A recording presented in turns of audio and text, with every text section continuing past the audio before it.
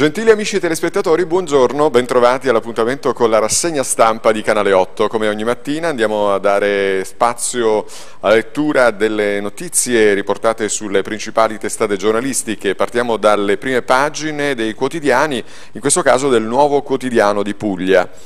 Raid anti-islamici e giallo. Incendiate 2 auto durante il raduno settimanale in via Taranto. Le indagini della polizia su un misterioso attentato. Nel mirino la comunità senegalese. A centropagina ancora cronaca, svaligiata armeria in casa, furto su commissione a Carmiano, rubati 17 fucili e 5 pistole. Aggressione notturna a Torre Lapillo, violenza su una quindicenne in spiaggia, condannata. Condanna per un uomo accusato di aver approfittato di una quindicenne durante una passeggiata notturna. E poi di spalla, oggi la convention a Roma, Fitto Day, ricostruzione non rottura, la sfida delle idee a lunga scadenza. Riflessioni, il Papa e lo spazio tra unità e pluralismo.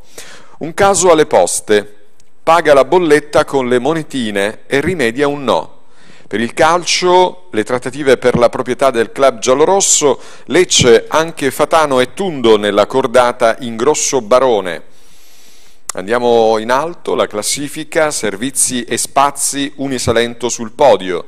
Il gasdotto, TAP conferma a San Foca lavori entro un anno. La Gusto Sofia, il pesce ermafrodito, l'orata a doppio gusto. Tempi moderni, il nanismo europeo sui fronti di guerra. E adesso passiamo alla prima pagina del Messaggero. Oggi la Gazzetta del Mezzogiorno non è in edicola per uno sciopero. Dicevamo, prima pagina del Messaggero, rivoluzione contratti, via l'articolo 18, varati i decreti del Job Act, Renzi, rottamiamo 200.000 collaboratori a progetto, licenziamenti nella riforma restano quelli collettivi, l'indennizzo diventerà la regola. Emergenza decoro, i caschi blu dell'arte per salvare la capitale, il danno degli ultra, gara di solidarietà per restaurare la fontana. Roma sfregiata, ma l'Olanda non paga, evitati i morti, e lite questore Marino. Così Tacito 2000 anni fa, barbari bevute con rissa. Liberalizzazioni, niente più notaio per le piccole compravendite. La Germania apre intesa Unione Europea-Grecia, altri 4 mesi di aiuti. Gli interventi legati al piano di riforme. Merkel, Atene deve restare nell'euro. Il retroscena, la mossa di Draghi che sblocca lo stallo. I PM da Berlusconi 15.000 euro al mese per la Minetti, per Nicole Minetti. L'Accademia Santa Cecilia arriva dall'Ongaro, subito un grande progetto europeo. Calcio in crisi, il Parma non ha più un euro, salta la partita con l'Udinese. Il personaggio Bellucci Bond Girl, la bellezza, punto su trucco e luminosità.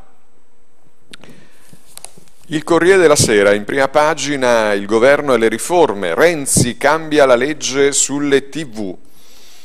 Parte dunque l'ipotesi di un decreto sulla Gasparri per sottrarre la RAI ai partiti. Parte il Job Act, restano i licenziamenti collettivi, misure per le liberalizzazioni, le nuove regole, che il lavoro non sia più una parentesi.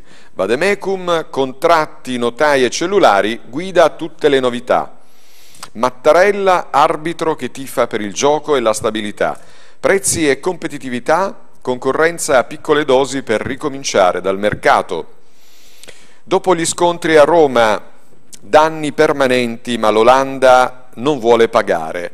Sulla fontana del Bernini 110 lesioni. Eurogruppo, un'intesa sugli aiuti, altri 4 mesi ad Atene, l'impegno di Tsipras per le riforme. Una tregua politica, la prova di forza che va avanti.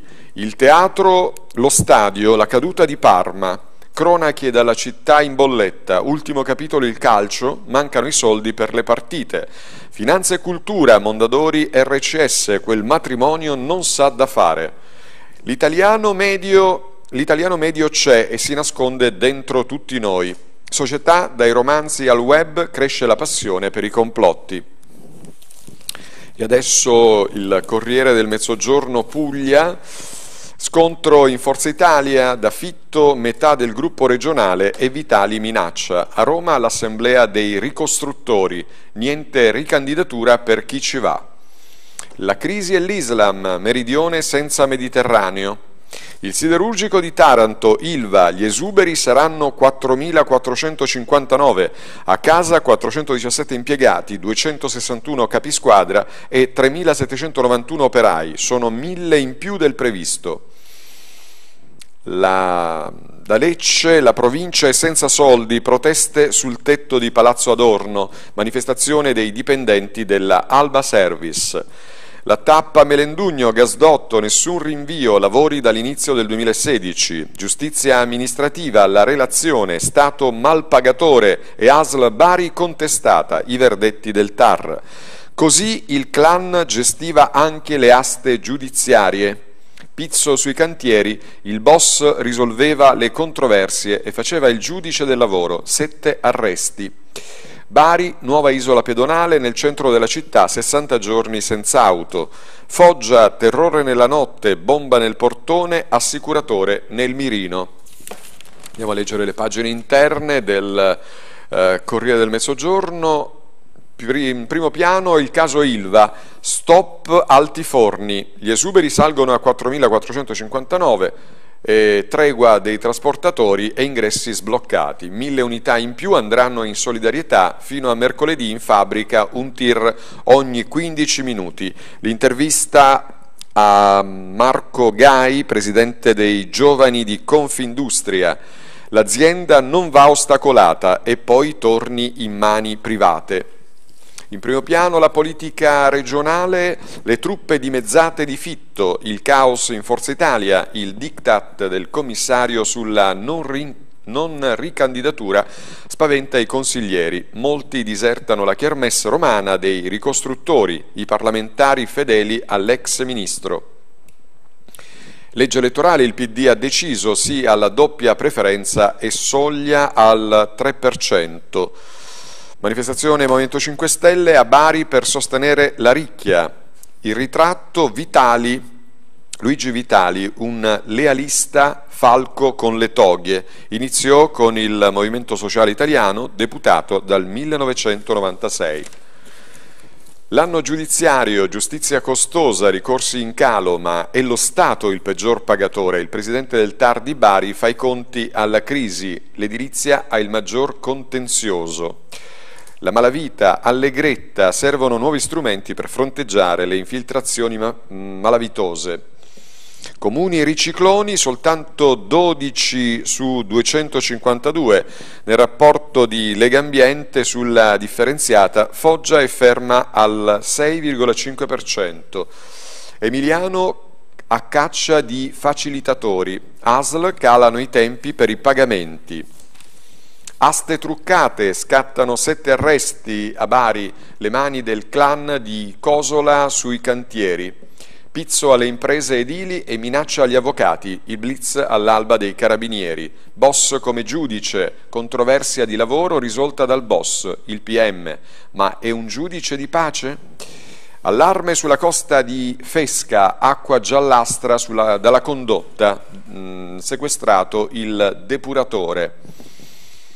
E poi via Roberto da Bari, da marzo si va a piedi, scatta il semaforo verde della Giunta, chiuso il primo isolato, durata 60 giorni, il nuovo quartiere, lottizzazione bocciata dalla Regione.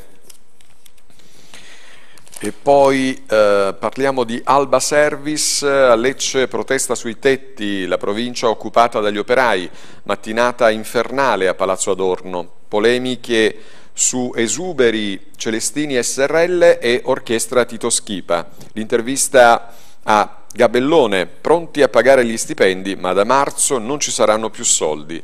TAP non cede ai sindaci, i lavori per il gasdotto inizieranno nel 2016, la multinazionale, il gas pronto dal 2020.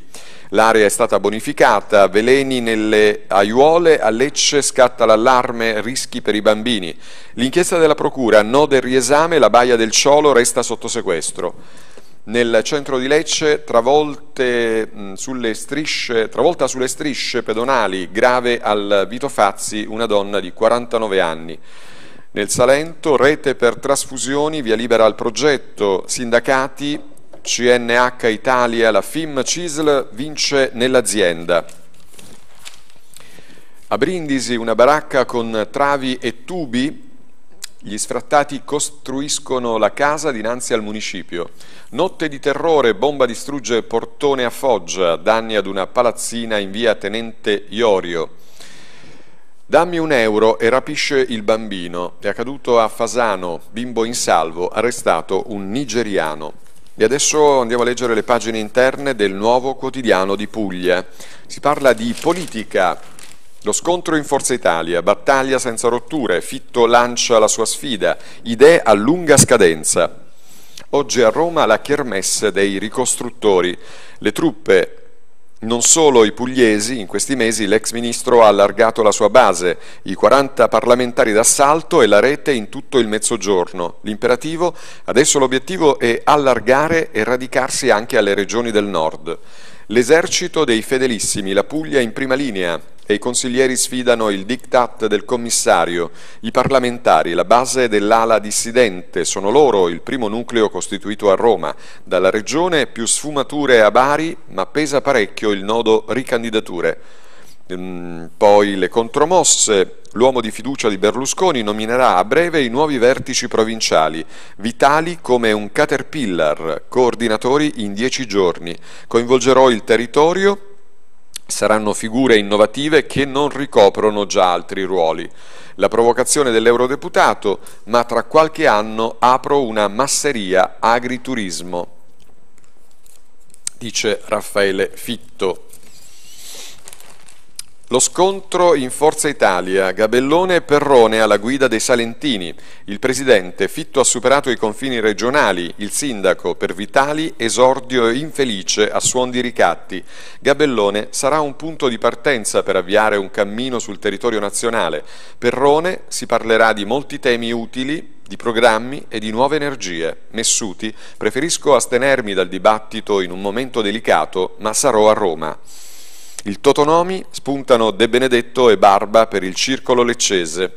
L'intervista parla Bernardo Pacella, ex sindaco di Maglie e amico di Salvatore Fitto. Totò e Raffaele uniti dallo stesso DNA politico. Il padre aveva uno spirito pratico, era deciso, il figlio medita di più ma è coerente. Verso le regionali, centrosinistra via ai forum tematici. Emiliano lancia i 6 tavoli. Si comincia a marzo, obiettivo il massimo coinvolgimento. Vogliamo sperimentare un nuovo metodo di governo della Puglia e idee condivise. L'intervista a Matteo Orfini, deputato e presidente nazionale del Partito Democratico. Intesa vera con Sell, il dopo Michele, nel PD tanti giovani. Per il Partito Democratico l'unità deve essere la vera stella polare a tutti i livelli, da sempre rapporti con Vendola, ma a volte poco chiare le loro scelte. In Consiglio regionale, legge elettorale, ora si fa sul serio, settimana chiave per il via libera. I nodi dell'occupazione, formazione e tirocini, garanzia giovani, si parte. In Puglia quasi 29.000 le adesioni al programma. Il flop in molte regioni d'Italia, il piano è stato un fallimento. Puglia in controtendenza. I destinatari, ragazzi di età compresa tra i 15 e i 29 anni, senza titoli di studio e senza impiego. Le aspettative: ogni ragazzo registrato avrà un profilo specifico in base al suo curriculum. Università del Salento, Future Lab, 30 posti per chi vuole specializzarsi nella cultura d'impresa. Pronte le convenzioni con i privati per l'accompagnamento al lavoro, ma l'assessore Caroli avverte: pagamenti solo ad assunzione avvenuta. L'attività parte la programmazione, 120 milioni disponibili, la pubblicazione del catalogo con i profili più richiesti. Il gasdotto TAP, lavori entro il 2016. La società conferma i propri obiettivi su San Foca. La prossima settimana ci sarà un confronto tra i sindaci. I siti, la Regione Puglia sta valutando altre 11 opzioni di approdo. Il bando, dalla Regione 15 milioni di euro per le imprese turistiche. Il progetto nasce per rendere più competitivo il settore. 4 milioni di euro l'importo massimo disponibile per le aziende. 35-45% la percentuale di aiuto per piccole e medie attività. Aste giudiziarie pilotate, 7 arresti a Bari. TAR, la relazione di Allegretta. Lega Ambiente in Puglia, 12 comuni ricicloni. Festival della comunicazione. Giornalisti, editori ed esperti della comunicazione riuniti alla Fiera del Levante di Bari per parlare del giornalismo del futuro. Lecce, l'Università del Salento sul podio dei grandi atenei, è terza dopo Perugia e Pavia, secondo la ricerca del Censis. Offerta dei servizi, borse, strutture, internalizzazione e web pesano sul giudizio. La pagella, la classifica, medaglia di bronzo tra le grandi strutture. Le performance, ottimi servizi, ma perde per il sito istituzionale. I voti, promossa con punteggio medio del 90,6. E poi, dunque, scienze dell'economia, accordi per le lauree valide anche all'estero. Alessandra Chirco, stiamo lavorando all'internazionalizzazione. E poi il meeting, malattie rare e le prospettive, se ne discute martedì al Vito Fazzi, nella sala conferenze Dream. Prefettura e provincia, le auto restano sotto il colonnato di Palazzo dei Celestini.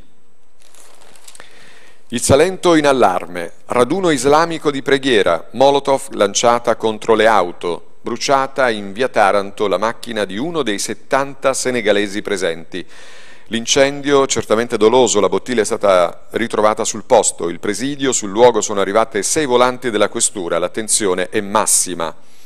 Le reazioni, il sindaco di Lecce Paolo Perrone, città modello di integrazione, terra di frontiera e di accoglienza. Non siamo razzisti, non abbiamo mai avuto problemi, spero che si continui su questa strada, dice Perrone. Si pretende che tutti rispettino le regole, solo così si potrà vivere pacificamente. I rischi e le soluzioni, l'allerta, le forze dell'ordine stanno lavorando, io sono tranquillo, dice il primo cittadino.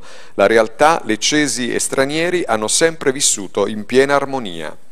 Contro la minaccia dell'ISIS, presidiate le zone costiere, via libera al decreto legge che prevede pene più severe. Quanto si è deciso dopo il vertice interforze che si è tenuto in prefettura. Le misure, pattugliamenti e verifiche sui migranti in arrivo, stretta sui foreign fighters e sui siti web dei jihadisti.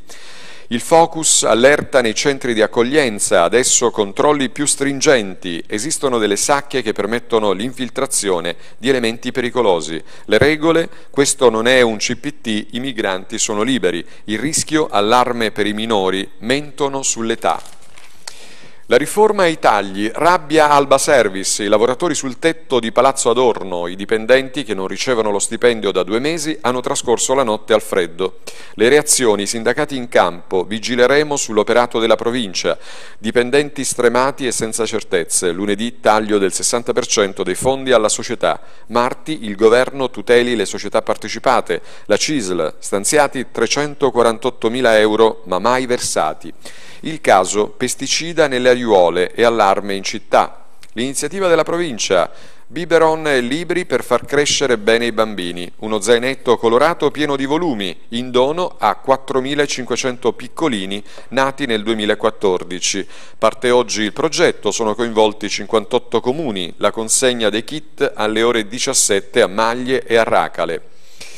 La conferenza scientifica malattie rare, incontro all'Hotel President per affrontare appunto il tema tra esperti del delicato settore, l'appuntamento oggi alle ore 18.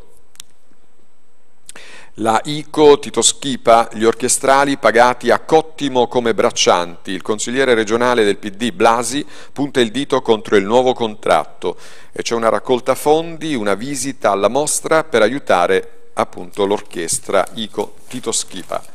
Il caso "sei un cattivo pagatore, ma non era affatto vero", finanziaria condannata, risarcimento di 6.000 euro ad un geometra, la sentenza verdetto disatteso e ieri l'ufficiale giudiziario ha bussato alla società. L'incontro in Piazza Sant'Oronzo, occasioni all'esterno per le imprese.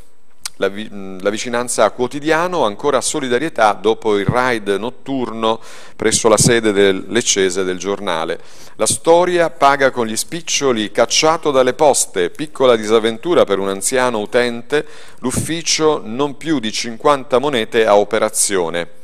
L'assessore Guido contro gli smart meter, i contatori wifi per la misurazione e il monitoraggio dell'energia e del gas. L'inchiesta "Commercialisti nei guai", maxi truffa per aiutare, tra virgolette, 15 imprese a evadere. Il PM ha chiesto la proroga delle indagini. I due professionisti, si tratta di Antonio e Luca Franza, 64 e 44 anni, padre e figlio. La trovata fa risultare crediti d'imposta fasulli per 3 milioni e mezzo. L'incidente a Lecce su Viale Rossini, travolta in bici, 49enne in ospedale. Andiamo in provincia di Lecce, a Carmiano, furto in casa dell'ex armiere, rubati ori, 17 fucili e 5 pistole. Ladri in azione l'altro pomeriggio mentre i proprietari erano fuori. L'allarme, forti sospetti che si tratti di una razzia su commissione per procurare armi alla malavita. I precedenti, un enorme arsenale portato via in più razzie. Porto Cesario, coniugi massacrati, parliamo di Luigi Ferrari e Antonella Parente, l'omicidio consumato a Porto Cesario nella notte tra il 23 e il 24 giugno, tracce di sangue nelle auto del secondo indagato, effettuati dai carabinieri i rilievi sulla Clio e la Scenic, sequestrate al 45enne marocchino presunto complice del killer. Matino, Tarsu, abuso d'ufficio, a giudizio l'ex sindaco, insieme con Primiceri, processo anche all'ex segretario comunale e al dirigente di finanza e tributi. L'accusa, illeciti nella procedura per il recupero dell'imposta evasa. Surbo, condannati i ladri d'auto presi nel parcheggio della Mongolfiera, 2 anni per Angelo Bottazzo, 1 anno e 4 mesi per Salvatore Enrico, entrambi di Latiano, provincia di Brindisi. Trepuzzi, botte a 2 carabinieri, arrestato, processato e poi rimesso in libertà. Si tratta del trepuzzino Sandro Monti. Porto Cesario, abusi su una quindicenne, condannato. La brutta avventura, raccontata dalla stessa vittima, avvenne a Torre Lapillo durante una passeggiata nell'estate del 2010. L'uomo è stato condannato a 3 anni, era ubriaco e cercò di violentare la ragazza. Nardò, bando per il bar nella nuova area mercatale. Galatina perseguitava l'ex fidanzata, 1 anno per il giovane, riconosciuto colpevole di stalking un 31enne originario di Trepuzzi. Le incursioni, minacciati anche familiari e amiche. Santa Cesarea, nell'avviso per il nuovo piano urbanistico generale, serve la figura dell'archeologo. Melissano, sta bene Maddalena, nata dalla donna morta di influenza. Sicuramente ricorderete questa vicenda. La madre, Emanuela Manco, morì forse a causa delle complicazioni dovute all'influenza. La figlia invece fu salvata con un parto cesareo. Leuca, strada statale 275, meglio i treni. Dal Movimento 5 Stelle un invito alla Camera e all'ANAS. I soldi per la statale siano usati per potenziare la ferrovia. La linea sud-est, la sua importanza è stata riconosciuta dallo Sblocca Italia. Salice, vuoti riciclati, sconti al market. Maglie, Toma, chiudo il meetup. Copertino, Rana e Puglielli, violoncello e piano in concerto per l'infanzia disagiata. Porto Cesario, 2 corsi sul pesce. Maglie, Trio Do, il quartetto in libreria. Castro, l'estate nel Salento in mostra alla BIT. Corsano, anticorruzione, ecco come. Copertino, tabaccaio picchiato dai rapinatori. Momenti di terrore ieri sera nella rivendita Manieri in via Tenente Colaci, assaltata da 2 banditi che hanno vuotato la cassa. L'uomo colpito al petto e gettato a terra, esplosa contro il muro anche una fucilata. Dall'Equile In moto, armati di pistola, assaltano la farmacia. 2 malviventi sono dileguati con l'incasso della serata. Nel mirino, la farmacia Caldarazzo in via Leonardo da Vinci. Guagnano, usura ed estorsioni, in 10 sotto processo. 7 il rinvio a giudizio, per gli altri 3 il rito abbreviato. Tra gli imputati c'è anche l'ex direttore della Banca Popolare Pugliese. Gagliano, sigilli al ciolo, no del riesame al dissequestro. Cutrofiano, tir col trucco, multato autista cinquantenne, un magnete usato per alterare il cronotachigrafo digitale. Zollino, Amarcord, il castello. Il palazzo baronale, presente fin dal 1419, fu demolito nel 1971. I lavori sul basolato in piazza riportano alla luce antiche tracce. Galatina, farmaci, uso e smaltimento. Squinzano, nero e bianco secondo Longo. Gallipoli, Traviata, Rigoletto, Tosca e Bohème. 4 serate con la lirica al teatro Schipa.